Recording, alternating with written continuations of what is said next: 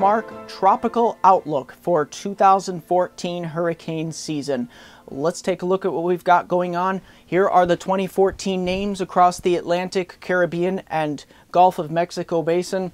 We cycle through these every, say, 6 to 7 years here, and pretty much some of these are new because they've been retired, but hopefully we don't get down too far through the list here, and I'll explain why.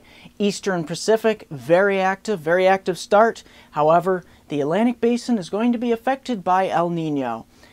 Let's take a look at those particulars I'm expecting here. I'm expecting about 6 to 8 named storms here, of which 3 could become hurricanes, and I'm only expecting 1 major hurricane, category 3 or higher. Keep in mind, last year, 2013, we did not see any major hurricanes, so this may be a long shot to even get a major hurricane during an El Nino year, especially if this is going to be a very active El Nino year, and I'll explain why.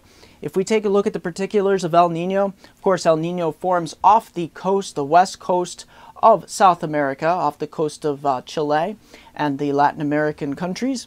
And of course, it's characterized by anywhere from a 1 to 3 degree temperature departure from average above normal on the sea surface temperatures of the Pacific Ocean. Now, if you put that in perspective, that is a light to moderate El Nino. However, there are indications, especially just the waters below the surface of the Eastern Pacific. We are basically looking at sea surface temperatures almost 5 to 6 degrees above normal. Now, if that makes it to the surface, say the middle to latter portion of the summer, we could be looking at a major El Nino, something we have not seen since late 1998, especially across North America. So this could be an El Nino for the record books. And putting that in perspective, what does that mean for tropical development?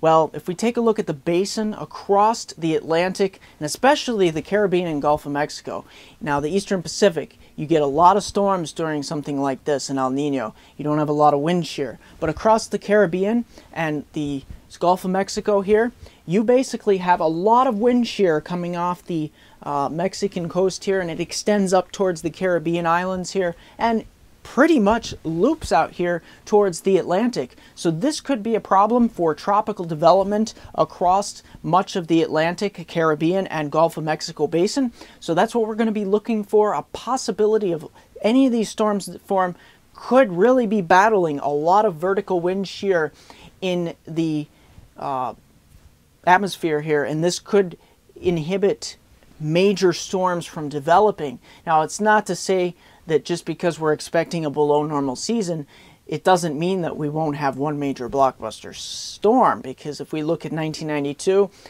Hurricane Andrew basically was the only storm for the entire year for the most part, and look what that did. So don't discount this season just because I'm expecting below average, and pretty much everybody is expecting below average. I was looking, of course, at the officials, and I'm even a little tad more conservative than the officials, to say the least. So we're going to take a look at that as well.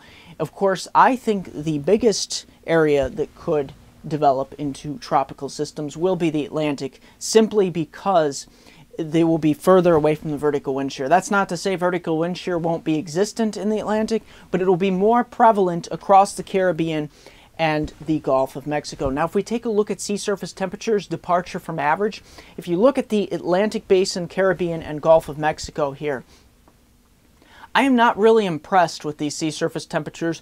They're acting well below normal pretty much for the entire basin, Atlantic, Caribbean, and Gulf of Mexico. So that is not good for tropical development, to say the least.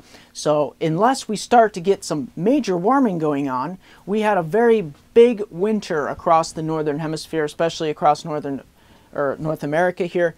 And of course, a lot of that cold, icebergs, ice, whatnot, really made its way down further south. So we're starting to see some of those effects, and it is a delayed effect across the Atlantic. So that's what we're going to be looking at for the 2014 hurricane season, I'm expecting. And of course, I'll do another update on the local outlook across the tropics, basically throughout the season, and I will keep you up to date on the tropics here at MeteoMark.